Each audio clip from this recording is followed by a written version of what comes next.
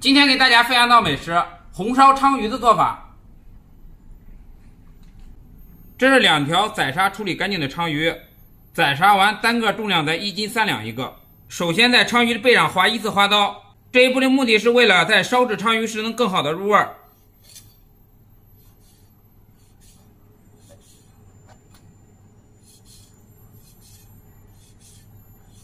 下面给大家介绍一下辅料：蒜子40克，生姜片30克，大葱白30克，八角2粒。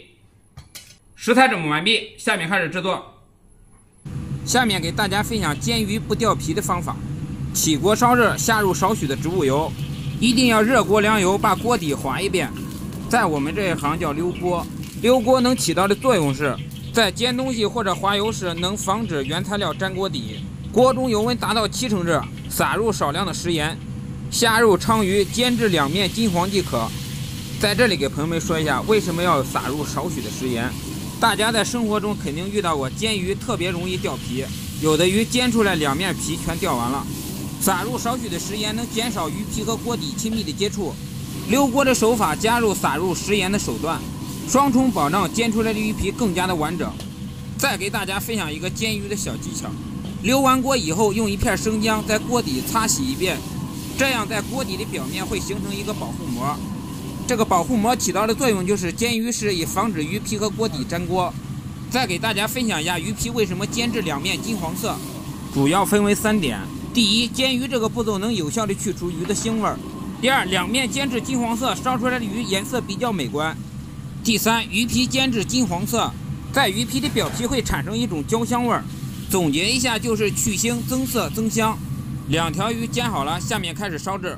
锅中加入少许的植物油，下入八角2粒。在这里给朋友们说一下，八角一定要炸至变色，这样才能充分发挥八角的香味儿。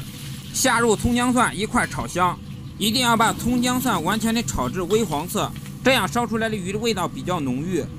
烹入生抽酱油50克，烹制酱油时锅要热，顺着锅边烹入。烹入料酒50克，锅中加入适量的清水，清水的位置以没过鲳鱼即可。烧鱼时一定要注意火候，千万不要中途加水。调好的汤汁一次性炖好收汁儿，下入老抽3克调色。在烧鱼时老抽的颜色不要太重，最后出锅装盘时颜色不够还可以再进行添加。下入精盐5克，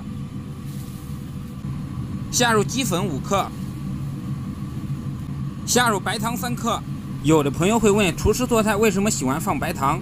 因为白糖有提鲜的作用。下入胡椒粉2克，胡椒粉有很好的去腥增香的效果。下入米醋30克，醋的作用是去腥增香，增加复合味儿。盖上锅盖，小火焖至15分钟，一定要注意火候，以免汤汁烧干糊锅。时间到以后打开锅盖，把鲳鱼装盘。出锅时动作一定要轻柔一些，别把鱼肉弄碎了。把八角、葱姜蒜捞出，大火收汁，勾入少许芡汁，把勾好的芡汁均匀地淋在鱼身上即可。此菜要求芡汁透亮，色泽红润。撒上少许的小葱花，点缀颜色，一道非常美味的红烧鲳鱼就制作完成。下面开始技术总结。第一，宰杀鲳鱼时一定要把鲳鱼腹部的黑膜去除干净，因为黑膜的细菌比较多。